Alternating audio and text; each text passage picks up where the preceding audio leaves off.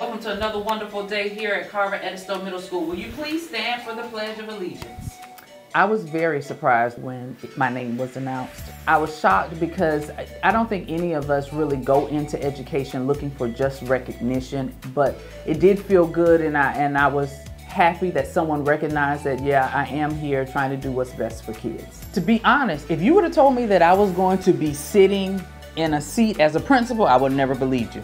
So I attended school at South Carolina State University, and I actually went the summer before it was time for me to go to college, the summer after my senior year. And I did not have any aspirations of being a teacher at that time. However, what happened was a teacher came to me, one of my professors, he was teaching me calculus during that summer session.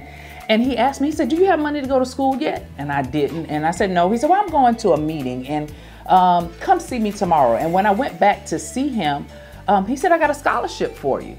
I said, "Oh, okay." He said, "But you have to teach for every year that we put you through school." I was thinking, oh, wow, do I really want to do this?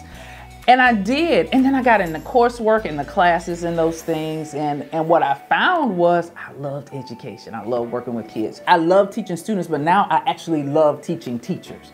So I love doing PD for teachers and for adults and for anybody that basically will listen. And it kind of bleeds over into everything that I do. It bleeds over into my church because I teach Sunday school and work with the young people and that kind of thing.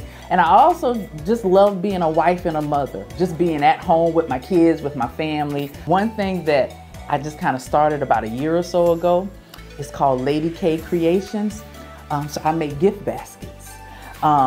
And I call it my little side hustle. And it gives me some time to be creative, just to show another side, not to have to be so serious, but to make something for somebody else. And it's actually pretty fun, so I like that. My biggest message that I would give to anybody will be all of the good that has been poured into you, pay it forward and pour it into somebody else. I'm really grateful and thankful for all the people who poured into me.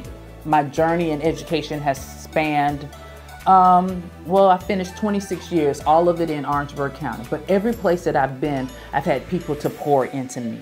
And I want to give back and pay back all of that great knowledge, that love, that support that was given to me. I want to give it back to the children I serve, the community I serve, and the people I serve here at Carver-Edisto Middle School.